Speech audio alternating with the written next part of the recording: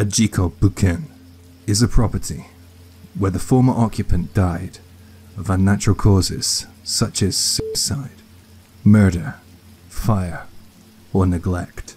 The word is comprised of the characters for accident, jiko, and property, buken. If you want to skip the intro to the scary stories, as I have gone over this before, please check the description box for a timestamp. But I think that this intro could be useful if this is the first time you've heard that phrase. These homes are also known as accident properties. These properties can be rented or purchased at very low prices, provided you are okay with the history of the home or the apartment. There are a growing number of individuals and companies that specialize in purchasing these stigmatized properties at huge discounts, and they either rent them out or resell them in the future. In the case of a house, the house may be demolished, and the land may be resold. Under the real estate transaction law, the real estate license holders have a legal obligation to inform the tenant or buyer of any known natural deaths that occurred in the property. The details of the accident must be also explained prior to the signing of the lease or contract. If the seller, landlord, or real estate agent intentionally omits this information from the rental or purchase contract, the contract may be nullified, and there have even been court cases where the contract has been voided. But before renting a jiko-buken, let's look at the pros and cons. The pros are, these types of properties can be rented or bought at a very cheap price. The discount will be greatest for properties that were the scene of a violent crime or incident, and these properties may sell for less than a quarter of the market price. The cons, such properties may not be advisable for those who are concerned about uninvited guests, or believe in the supernatural, or for those looking for properties that would be easy to resell or rent out in the future. But how do you find out if your property has a history? Well, the easiest and fastest way is to ask the real estate agent. You should try asking the building's management company. You can also check the popular Oshimateru website.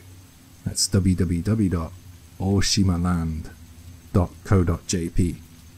But please be advised that this site is not official and does not cover every property and every incident.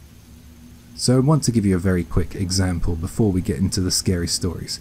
I chose an area that I used to live in, and I want to show you what it looks like when I pull up the website. So here's the mall I used to go to all the time. It has a supermarket, a food court, and a cinema, just really everything you need. As you can see, there's a flame mark here, and that indicates that an unnatural death occurred here. So let's find out what happened. So straight away, by reading the first line, you can find out that someone sadly jumped off the top of the multi-level car park. And in situations like this, my thoughts always go out to the poor man's friends and family. We also have a comment to examine here, and it goes a little deeper into detail, but first I want to show you the car parking area because the position of the flame doesn't really line up with the true area that the incident occurred. It's a little towards the back, and it's in a bit of a darker area. Here it is. I will just give you a brief rundown of the comment that I found here as well. So the man in question was a 24-year-old teacher. He was suspected of some sort of road incident, drunk driving maybe, and the following day was his final day. Apparently he left a note, but I'm not sure of the contents, but I can imagine. What a shame. The pressure and the stigmatism of his violation on the road, potentially affecting his work and social life, probably motivated his fatal choice. According to the comment, of course. But I hope at this point we are now accustomed to what a jiko-buken is. Here's another example, just a little up the street from the mall. There was a fire here, clearly, and unfortunately some people died. And therefore this has become a home, or an area with a history. A famous example in cinema, perhaps, is The Ring or The Grudge, if you've ever heard of those movies. You can kind of get a flavour of a home with a history, you know? So, with no further ado, let's dive into some true, disturbing homes with histories. aka Chico Buchan, aka Accident Properties Stories. I will be cutting in now and then to explain things where possible, and I really hope it doesn't disrupt the pace of the stories. But anyway, please can you do me a massive favor and drop a like, a comment, share the video, or subscribe.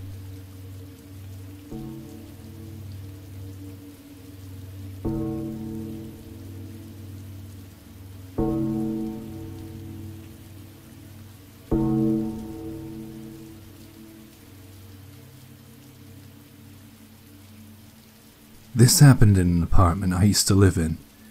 It was a long time ago, but something I'll never forget. I don't know why, but for some reason I always ended up feeling so tired in that place. I had a fair few experiences where I suffered with sleep paralysis. Sometimes I knew when it was coming. You know, I felt this strange sensation almost crawl all over my body, and I felt my body succumb to it. It was horrible. I've only told my closest friend about this, and it might make me sound like I'm utterly insane, but I don't care. I would wake up unable to move, and then I would see a figure stood by my door. Oh man, I'm getting those goosebumps right now as I type this. That figure, it was in the shape of a human, but it had an incredibly disturbing quality to it. From the neck down, it had human-like skin, you know, normal, from what I saw. The weird thing was the fact that I couldn't ever make out its face. It was like it was always obscured. It was always blanked from my memory, like a beep that covers a swear word. It was simply not there. The outline was fuzzy, but I would say that he, and I'm sure it was a he, always had a black kind of visage covering his face. It would come into my bedroom after materializing by the door, wrap its cold fingers around my neck, and start squeezing. It got tighter and tighter. The first time this happened, I was so scared and in pain. I felt as if I was fighting for my life. I wanted to get away, but I couldn't move, not even an inch. The only option I had was to fight with what little capacity I had. I just started saying to myself over and over, I won't give in, I'm not gonna lose, stuff like that. Every time I believed that I was gonna break free, I felt its grip tighten. From that night onward, it got worse and worse. The horror had begun. The next night, the same sort of thing happened, and by the time the sun went down on the following evening, I realized that I couldn't stand being at home when it was dark. I became frightened to sleep. I stayed out a couple of nights, but then when the weekend was over, I needed to go home. I needed to get a change of clothes, at the very least. I also had that attitude in me of, I'm not gonna lose. But I put off going home from my friend's place for so long I ended up going back just after sundown. And when I got home, I noticed that there was a change in the atmosphere in my apartment. It felt heavy and oppressive, as if it had been waiting for me to return. I tried to play it cool, almost trying to trick the apartment into believing that I didn't care. Do you see why I said I was going to sound mad now? I heard the sound of the door buzzer. I went to see who was there, and when I opened up the door, I realized that no one was there. When I opened the door and I looked down the hall, I heard the shower turn on in the bathroom. I got so freaked out, I got straight on the phone to one of my friends. I just wanted to speak to someone. He allowed me to stay over at his place. We had been friends since school and I really needed his help. Before I left my place though, I knew I needed to pack some things. I was really worried about going back in again, but something had to be done. I needed some work clothes, at the very least. I was panicking. As I was panicking, I heard a voice. It was incredibly faint at first, but I heard it, and I made out the words that was being said. It was saying, "It hurts, it hurts." It might have said help me at one point too. I was so scared that I didn't even bother finishing packing. I just left with what I was carrying. I had to move out after that, I just had to.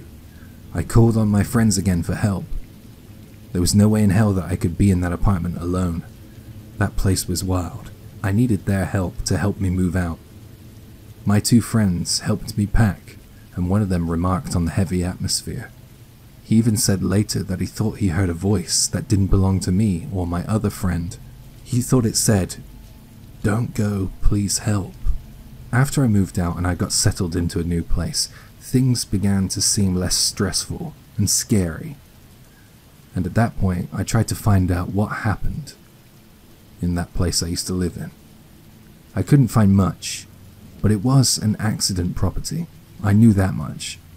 A lot happened in there. I don't want to go into much detail, but think home invasion. Think why I couldn't see the guy's face. Think why I felt that strangulation sensation and the words that I heard. The shower being on when the doorbell rang, it all could be a part of it. I stopped reading into what happened. It was too sad and ultimately terrifying. The apartment building is gone now. I looked at it on Google Maps recently. I won't say where it is though, it's just a vacant lot at the moment. I never ever want to experience anything like that again. It was hell.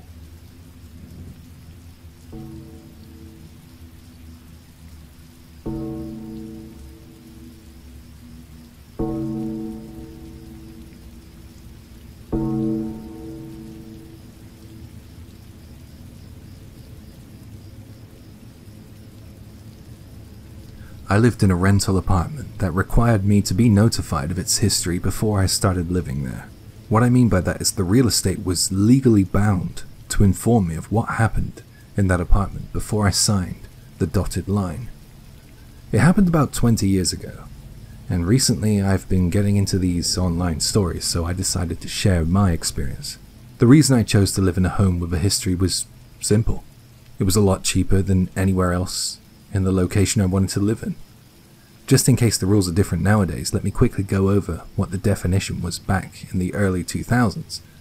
When renting, if there has been a death in the property due to suicide, murder, or some kind of fatal accident, the new tenant will be notified in detail of what happened.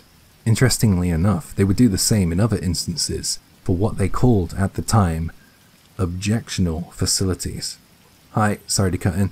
It's Jay here again. Now, objectional facilities is an odd phrase. It's very vague because it doesn't really give us much of a clue what it actually means. So I'll try to break it down a bit based on what I've read. An objectional facility would be one of the following: funeral parlors, industrial waste disposal facilities, known hotspots of criminal activities, and adult entertainment establishments. Back to the story. In my case, the apartment I wanted to rent didn't have that much of an interesting story. An old woman lived there, and sadly, she died alone. To me, it seemed like a really peaceful death. Dying due to old age isn't a terrible way to go, to be honest. Apparently, she died at the age of 90.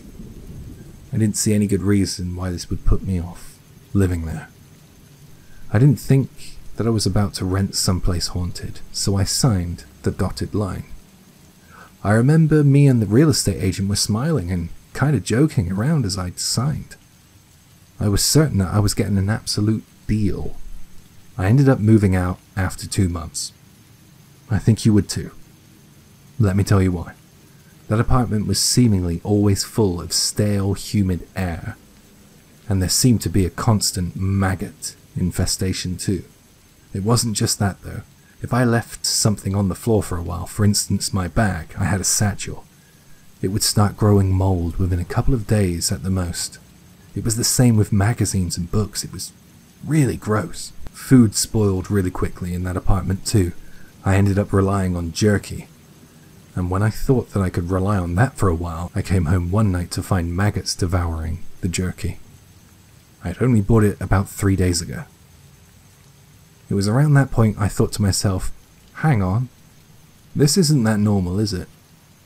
I went to cancel my contract, and I spoke with that same agent who signed me up, and he said something weird, and to be honest, really unprofessional when I told him about the maggots I kept finding. I guess Maggots that eat people are pretty powerful, huh? And with that, he laughed. I'll never forget that. I asked him what the hell he was talking about, and he elaborated. The peaceful death that I had been told about, and that I thought the old lady who lived there before me succumbed to, wasn't exactly all it was made out to be.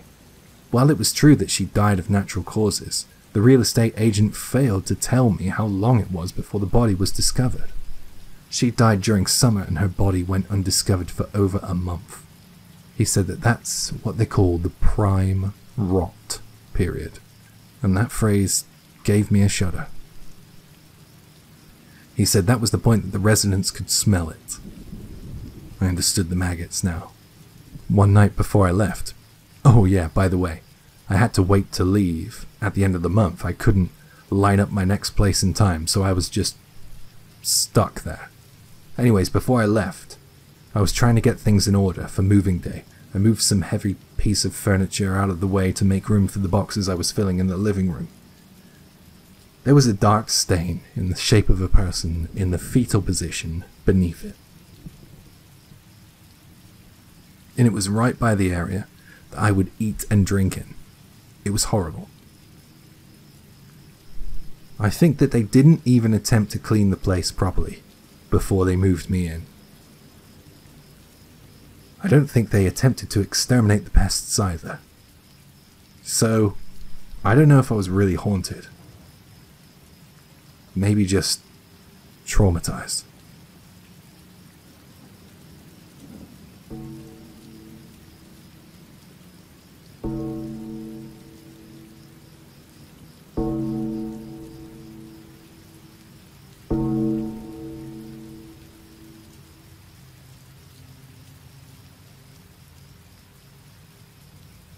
Something's been happening, and it's related to my dreams. My family home is in a very rural area. It's basically at the foot of some tall mountains.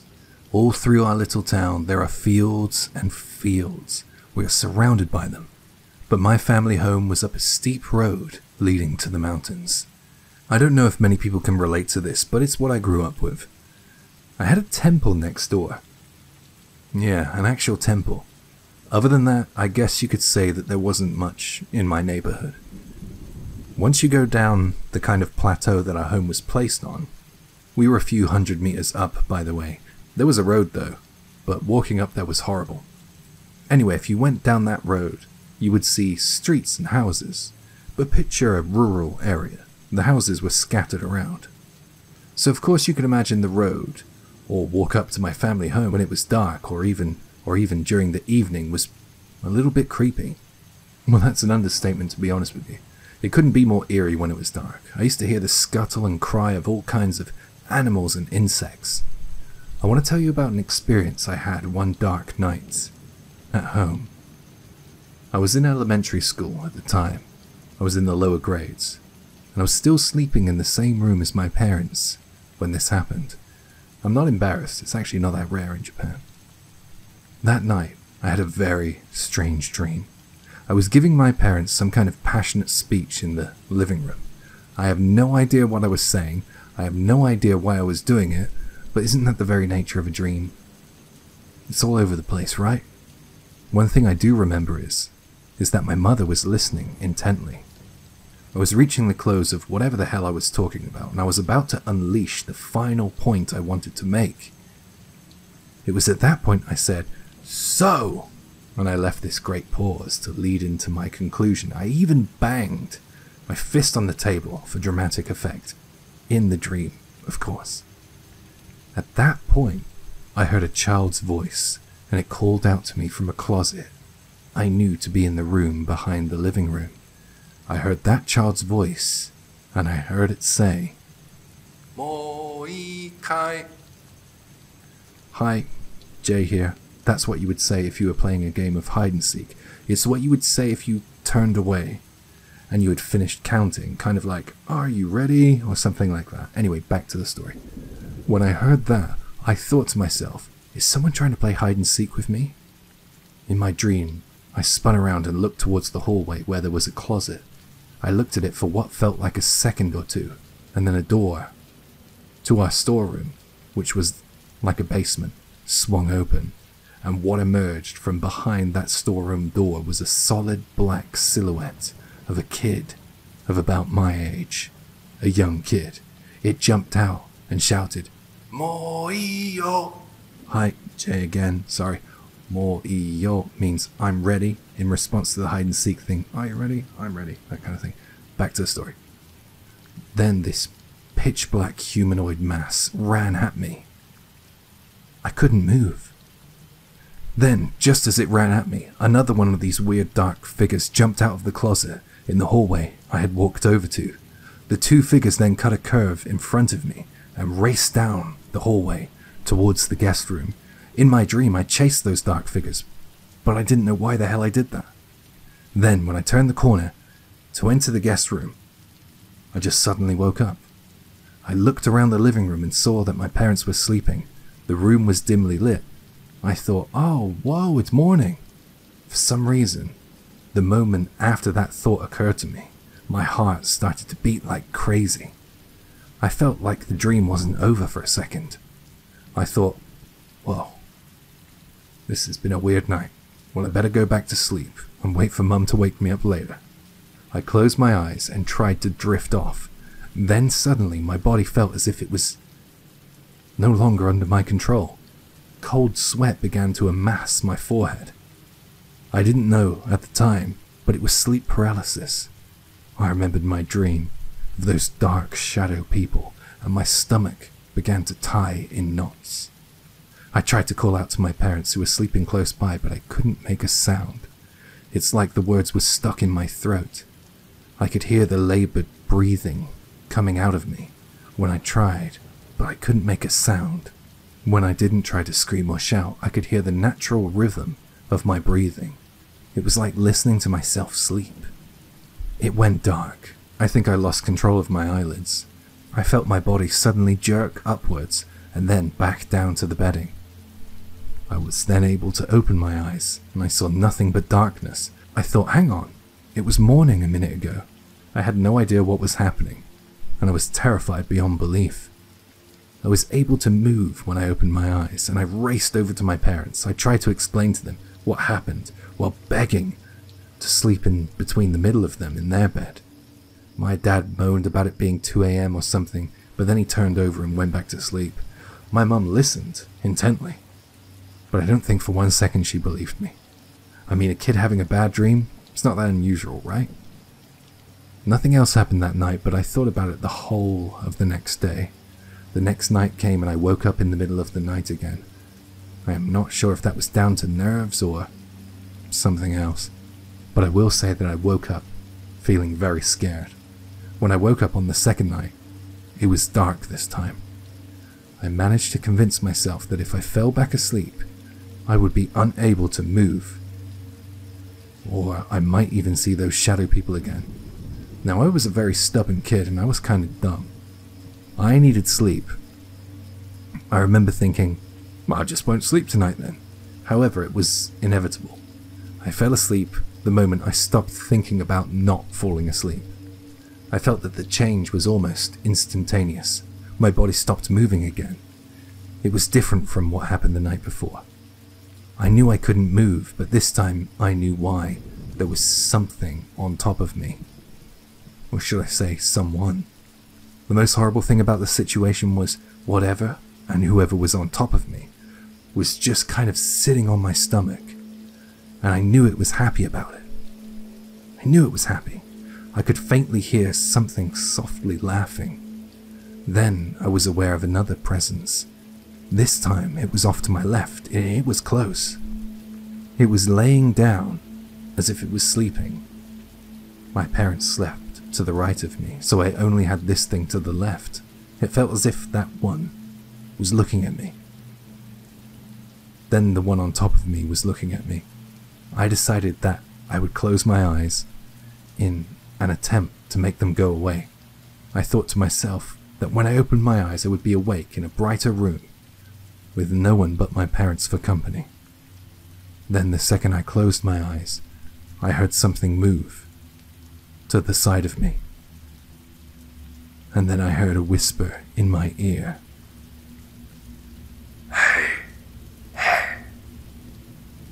Let's play. That's a voice I'll never forget. It was like a human's voice, but it didn't sound organic. I don't know if that makes any sense, but it sounded like an interpretation of a voice rather than a normal one. Like when you hear a robotic voice, something kind of uncanny about it. This one didn't sound modern like a robot though, it sounded the opposite. It sounded old, ancient. I know I'm not making any sense. In that moment I wanted to scream so badly. It was the worst thing I've ever heard. Once again, no matter how hard I tried, I couldn't make a sound. Hey, let's play hide and seek. It spoke to me. I don't know, but for some reason I was reminded, in that moment, about a book I had read at school, about being scared of monsters or something. There was a phrase in that book, I think it must have been only a picture book, but that phrase was something along the lines of, "Ghosts are afraid of strong people." So with that in mind, I replied to whatever wanted to play with me, in my mind as confidently as I could.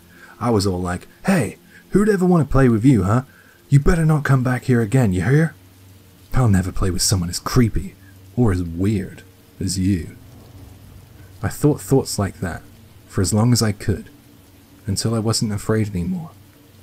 I had been told before if I chanted, like the Buddhists in the temple next door, I could stand up to anything, and that seemed to work. It was like whatever was around disappeared in the blink of an eye. I timidly opened my eyes and the room was bright all around me. I was shocked, but I thought that I had just had another terrible nightmare. And then I felt something reminiscent of the nightmare. I felt a dead weight on my stomach again. Something was on top of me. And this was no dream. I turned over just in time to not be flat on my back, and I ended up facing the left corner, lying on my side, the direction where I saw that other shadow figure. I froze in bed. This time I couldn't even close my eyes. I was just like a stone statue that had been knocked over to the ground. I couldn't move my gaze from the corner of the room. I was completely fixated on it. Then darkness fell on the room. I was frantically thinking in my child brain, "No, please, it was light a few seconds ago." The darkness seemed to emit from the corner of the room, and I couldn't stop staring at it. And that was when I realized something. It wasn't the room that was getting darker, it was the darkness that was coming from the corner that was making the room darker by growing bigger. Out of the darkness, a shadowy figure shambled towards me. It swayed unsteadily as it moved. I heard it speak despite not seeing its mouth for the darkness, and it said, "Sorry." When I heard it say that, my consciousness slipped away, because that was the last thing I remember. That was the last experience I had with any form of sleep paralysis for a while. It was as if there had been a change, and for that I was grateful. After a few days, I became so curious about what had happened that I ended up asking the head temple priest for his advice and interpretation. He was old and wise, and I always looked up to him. Here's what he said to me. "You may have been greeted by the spirits of Mr. whose children were victims in the Great Kanto earthquake." Hi, Jay here again, sorry. This earthquake occurred in 1923 and claimed the lives of close to 150,000 people. Back to the story. "Mr.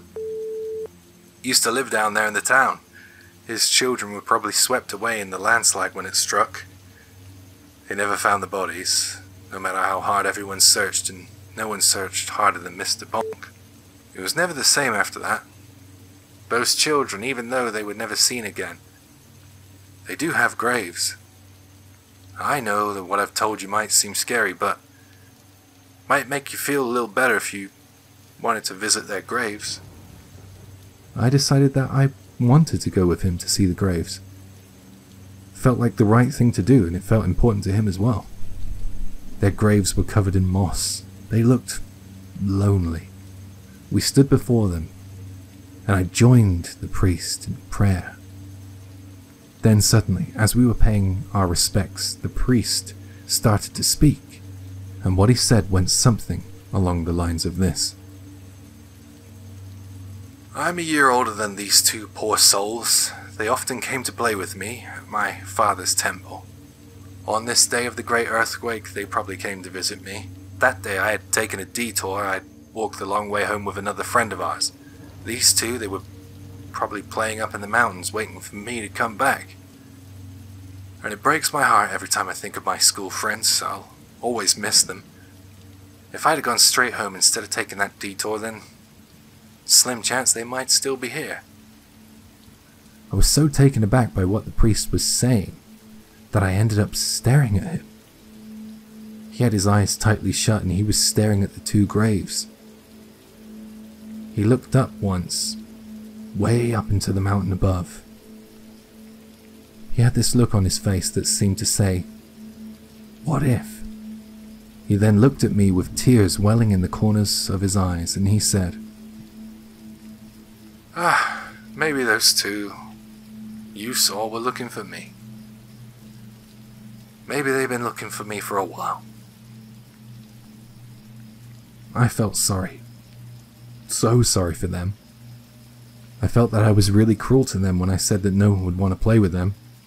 I mean, they've been waiting so long for someone to play with them. I guess that it can't be helped though. They actually terrified me when I saw them. I wonder if the chief priest knows that they were waiting to play hide and seek with him that day, way up in the mountains. Sorry for the long story.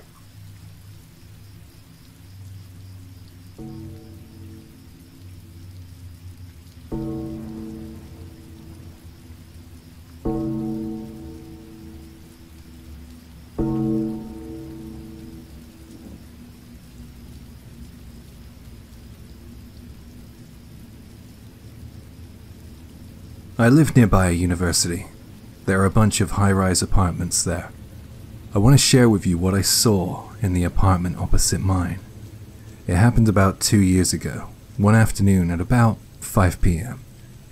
From my bedroom window, I could see one of these apartments. We hadn't lived in that home long, but one thing I noticed was the curtains were always drawn in the apartment opposite my window. That day when I got home at about 5, I headed into my bedroom, and I noticed that the curtains were open in the apartment opposite. Moreover, the light was on. I thought that no one lived there, so it piqued my interest. I went over to the balcony to see if I could see what was going on in there. The balcony gave a better view of the apartment's interior. I wasn't ready for what I saw. I saw someone hanging from a rope. Their back was facing me, but I saw a body suspended from a rope in the middle of the room by their neck. I couldn't deal with it. I had to turn away at first, but then I thought to myself that it could be a trick of the light, perhaps a reflection from another window making it look like something it wasn't. But no matter which way I looked at it, it looked like a person hung by their neck. It scared the hell out of me when I saw that. I really didn't know what to do. I thought of calling the police, but first I tried my dad, who thankfully came home from work early, so I had the opportunity to ask him about it. He said he'd come over to my place. While I waited for my dad to arrive, I called the police, and also the landlord. He knew the owner of the building opposite ours, and it was only fair that I tried to inform him in some way. Before I knew it, an ambulance arrived along with 2 police cars. The 2 officers asked to take a look from my balcony, and of course I obliged. But when they saw what I saw, and I asked my dad to come up and see and confirm, they told me it certainly looked like what we thought it was. One of the officers went downstairs and met a paramedic, and then together they headed towards the apartment building. Shortly after this, a minivan arrived and out stepped the landlord, who headed into the building. My dad and I went downstairs with the remaining police officer to take a look. They had closed the curtains as soon as they went inside, so we couldn't see inside anymore. My dad and I just stood there, waiting outside the building. And just as soon as the police and the paramedics went inside, they came back out. We were both shocked. I expected to see that yellow tape stuff being put up outside the building, but it looked like the police and the paramedics were leaving They were quickly followed by the landlord, who was apologizing over and over to them. The paramedics left, but one police officer approached me and my dad. "I'm here to inform you that what you witnessed wasn't what you thought it was." My dad said then to him, "Oh, apologies for wasting your time, but to us it looked like someone took their life." "I know, it looked that way to us too. But what was hanging from that noose was a mannequin. It was made up to look like a person, and it was pretty convincing up close, to be honest. The mannequin has also been plastered with some kind of religious talisman. It was purposely suspended from the ceiling by the landlord." And he assured us that the room will remain unoccupied for the time being. I was shocked. I think anyone would be. I couldn't understand why the landlord would want to do that. Was he deliberately trying to scare people? It was seriously weird. I couldn't help myself. I asked out loud, "Why would he do that?" The younger officer approached during our conversation, and when I said that, he looked at his older partner as if for permission to tell us, and the older officer then said, "Well, it's only right to tell you. I want to put your minds at rest. The landlord says that this time of year, on this particular day, things happen in that apartment. That's why he can never sell it. He has had tenants move out due to activity. One said they saw a man suspended from the ceiling from a rope. The landlord wanted to put the mannequin up there on this day to deter the spirit of a former tenant who took his life in there." Me and my dad were so confused and shocked. My mind was blank. It was the strangest thing I'd ever heard. It was like I was in a movie. "The landlord was very adamant that doing this on the death anniversary of that former tenant is the only way to stop the activity. And legally, I can't really do much about that. I can't stop a man suspending a mannequin in an empty apartment." Me and my dad didn't have anything to say in response. It was the weirdest thing ever. After about 2 years, that apartment was gone. The owner sold it. I was in the area recently, and I believe they knocked it down, and all that's in its place is a convenience store.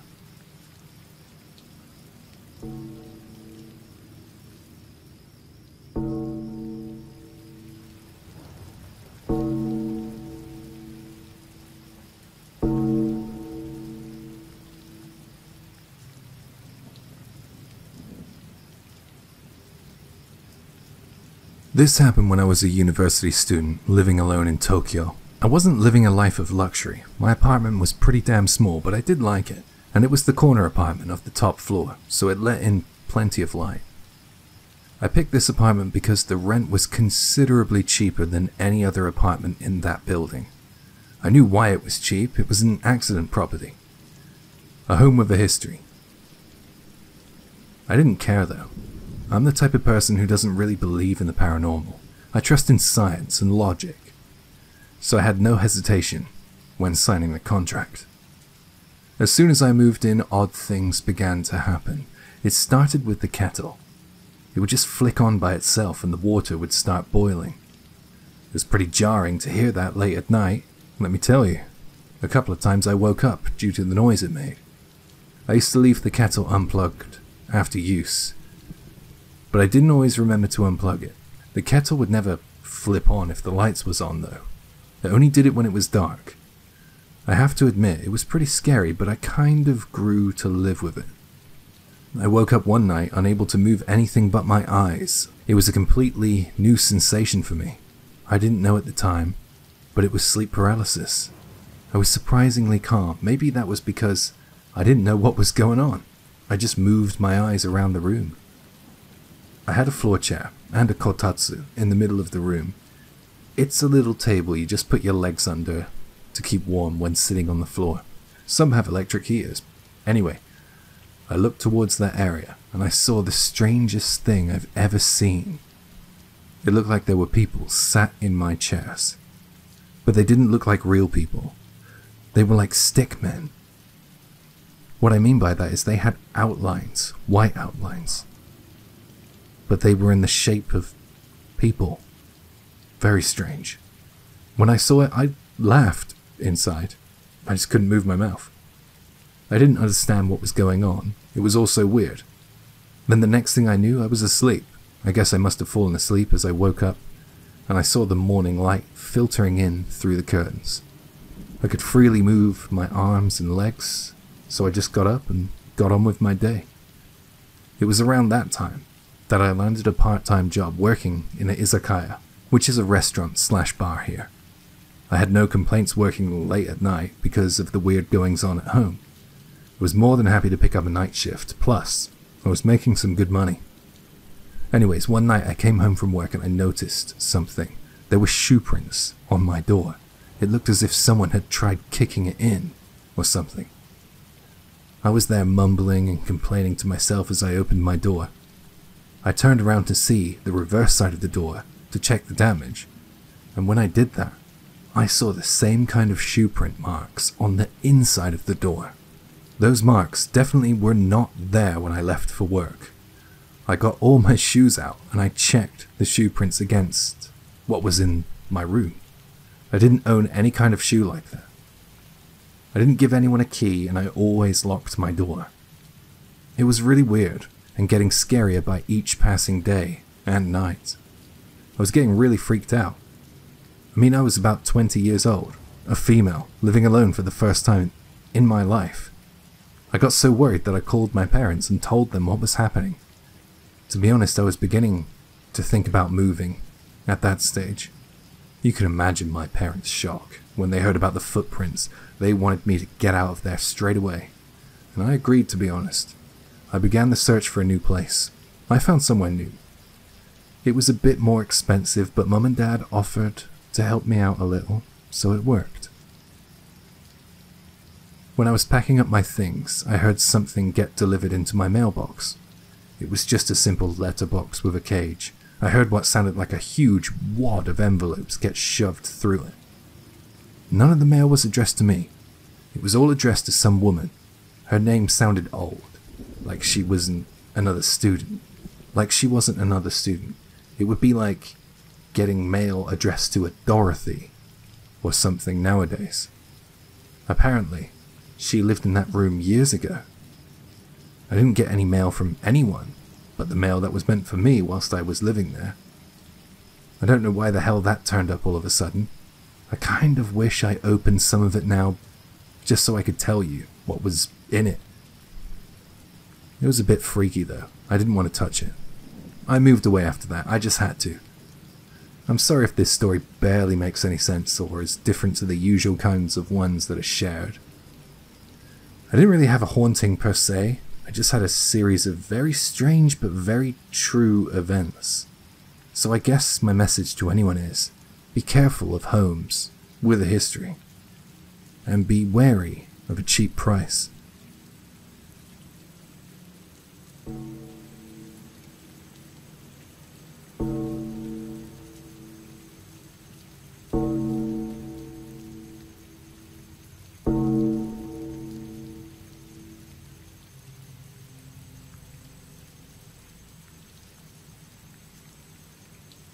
Last year I moved home. I changed job when it was autumn. It was my 6th job change at the time. It wasn't working out. It didn't seem to ever work out back then. I had less than a month to find somewhere to live before my job change started, and it was in a new city. I didn't have that much time, but I managed to arrange viewings for 5 apartments that met my needs, and I was excited to see what they looked like in person. I knew it was going to be difficult, but at least I had a couple of options. One of the apartments I arranged to view was the one that my wife had high hopes for. She really liked it. The rent, the size, the age of the place, and the area that it was in all seemed great. We really wanted that one. It would be great for the new job too. A 5-minute walk to the station, and work was only about a 30-minute commute away. It seemed perfect. We wanted that one.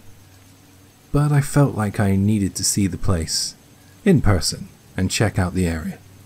Plus I had 4 others, to check out too. We were supposed to go and check out the apartments together, but I got some unexpected news. My wife was pregnant. I said that I'd go alone, so she could have the morning to tell everyone. You know, I scheduled the viewing for the apartment we wanted the most to be at the end of the day. My last appointment. Well, to be honest with you, I wasn't impressed with the first couple of apartments. They either made a mistake with the listing or they weren't entirely honest with me.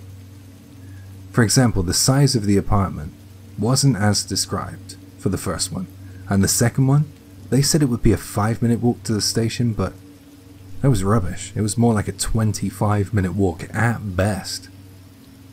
The other one was a bit weird. The photos on the website didn't match what it looked like in reality. It looked all modern online, but the apartment looked like it was still in the 80s in person. I didn't get why people couldn't be honest.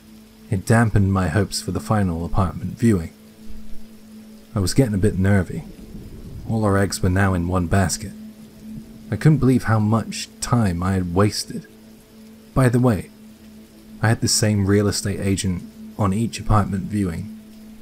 I'd really grown to dislike him by the time we got to the final appointment. I almost walked away. I hadn't ever experienced this kind of so-called service.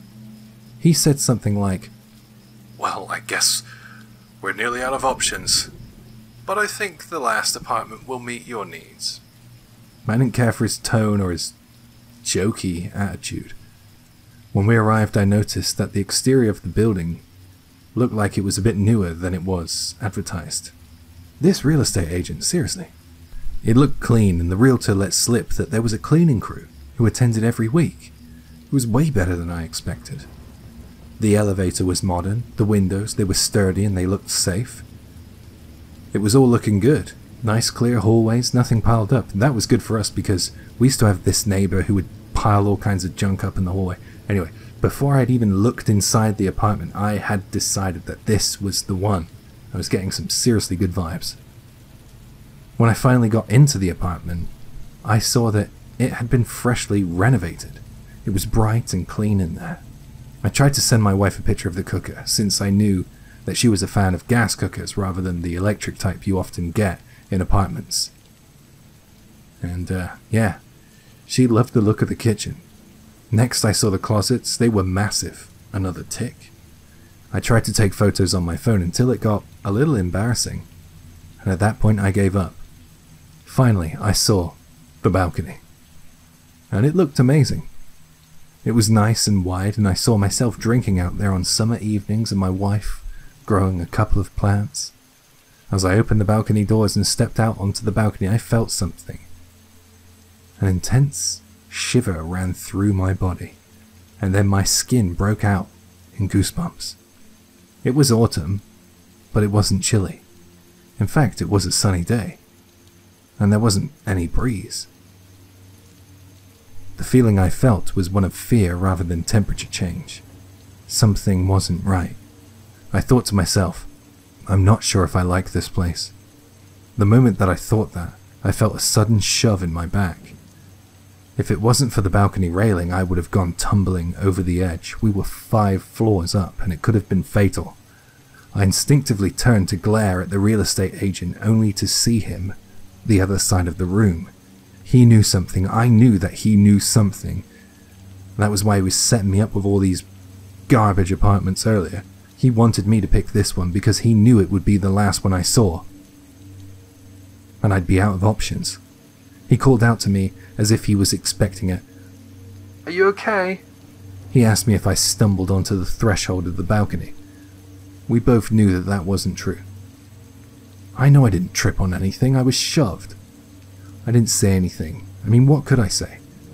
A moment or two passed, and I thought to myself, well, maybe I could have been imagining things. Was I about to turn this dream apartment down because I got goosebumps and potentially tripped over something on the way out to the balcony? I thought about it, and I decided to leave the apartment as calmly as possible.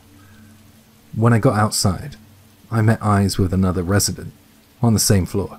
It was a young woman. She was married, I saw by the ring. She locked eyes with me and shook her head slowly side to side. I swear to God, if I could read minds, I would hear her say, "Stay out of there." I headed home to tell my wife about my disappointing and creepy experiences. She was annoyed. She said that we were about to miss our chance for a great apartment. She was really annoyed at me for not snapping it up. I kept telling her that there was something off about the place, and that we should keep looking for somewhere better. I started the search for somewhere new immediately, and during my search I found the website Oshimateru. Hi, Jay here. Sorry. This website is the one that I used in the introduction. The website allows users to find accident properties or homes with histories. Back to the story. I searched for the apartment that I had visited and where I felt the shove, and bingo, there it was. Someone had jumped from the balcony, apparently. I showed my wife, and for once, she agreed that I did something good. I feel like we avoided something potentially dangerous. So much for the apartment we wanted.